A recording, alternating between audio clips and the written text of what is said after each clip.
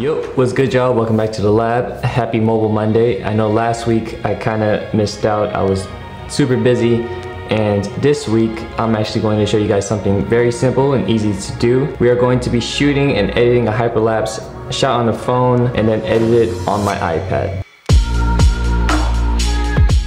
I've been editing this one video on my iPad for the past couple of weeks, and I came across this little trick, and I just wanted to share this with you guys because it's super short, super simple, and if you're interested in learning this technique, please keep watching. If not...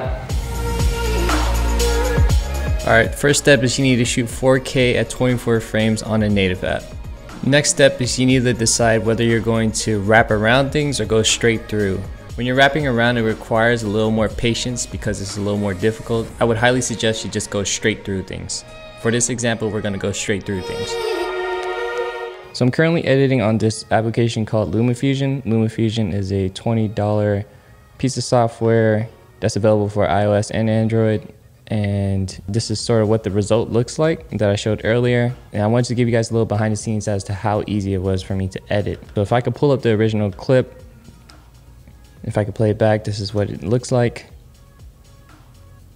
So you notice if I play it back in slow motion, you kind of just want to have that center area of focus, and you kind of want to go into things or out of things. So you notice that I stopped in black.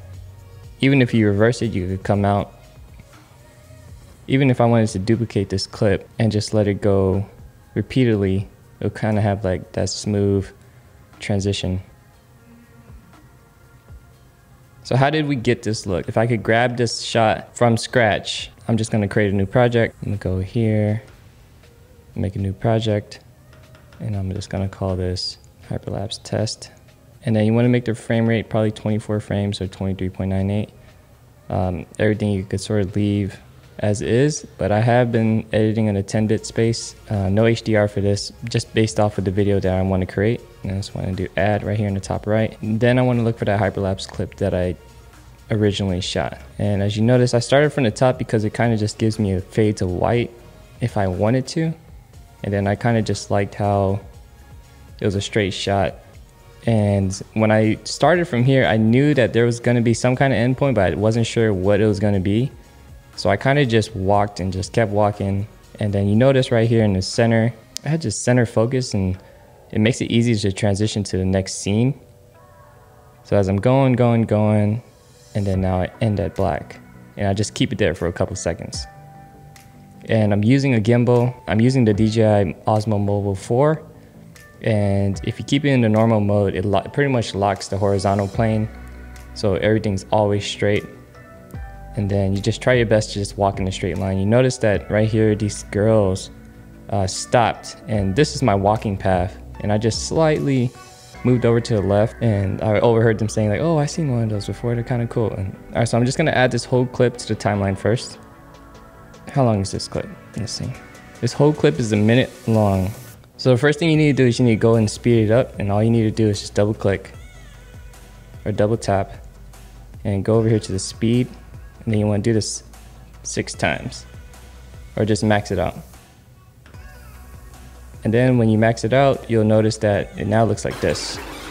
Oops, let me turn off the volume on this. Let's turn off the volume so it's not so squeaky. All right, now when I play it back, it looks like this. All right, so still not fast enough. I pretty much been looking up on Google other videos, and I couldn't find a solution. So what I did was I exported this clip on its own. So I'm just gonna save this to my iPad. I want to change the resolution to ultra. I don't know if that actually makes a difference. And the video codec, I kind of just want to keep everything the same. I changed this to MOV, and everything is at 4K, and then I just want to hit export. As this is exporting, I'm going to show you guys what I'm going to do next. Now after that is exported, you have pretty much a sped up 1-minute clip that's sped up into 10 seconds. So the clip you just exported, you want to add to the timeline. Now we have 2 10-second clips that are equivalent. And then the magic and what's going to happen next is we're going to double click again. We're going to speed it up again. So you notice that you can't go past 6 times depending on how long your clip is. I didn't want to do 6 times again because it would just be too fast. but this could go according to the way that you shot it. So maybe 2 times, let's do 2.5.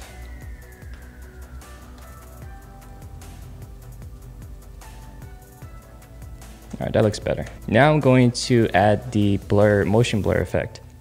And this is easily accomplished by pretty much the same area where you can speed it up. You want to go over here to the effects on the bottom right. Click here to the color and effects. And then you go right here. You go right here to the top right. And then I went with short zoom.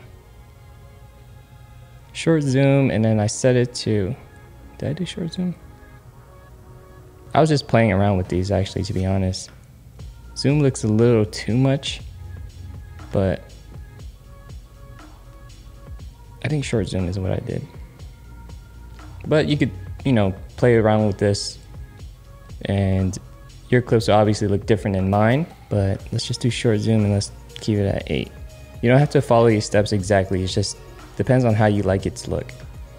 And then when I play it back, it should look something like this.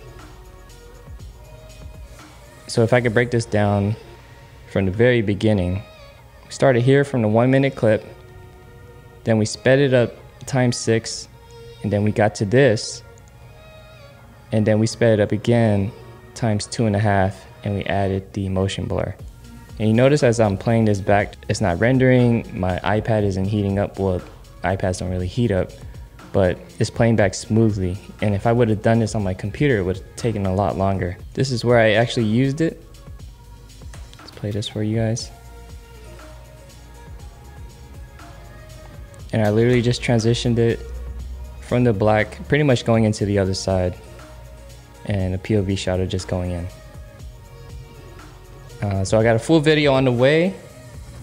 Stay tuned for that. So that pretty much wraps up everything I wanted to teach you guys. Super simple, easy to do. All you need is a phone and a gimbal. And you can edit the footage either directly on your phone, or you could transfer it to your iPad and edit it on your iPad. So I hope that you enjoyed this tip, and I hope that this helps you on your mobile videography journey. Let me know down in the comments below if it worked for you, if you tried it out and it worked for you. And if you have any questions, I'll be commenting down below. Aside from that, I'll holler at y'all on the next video. All right?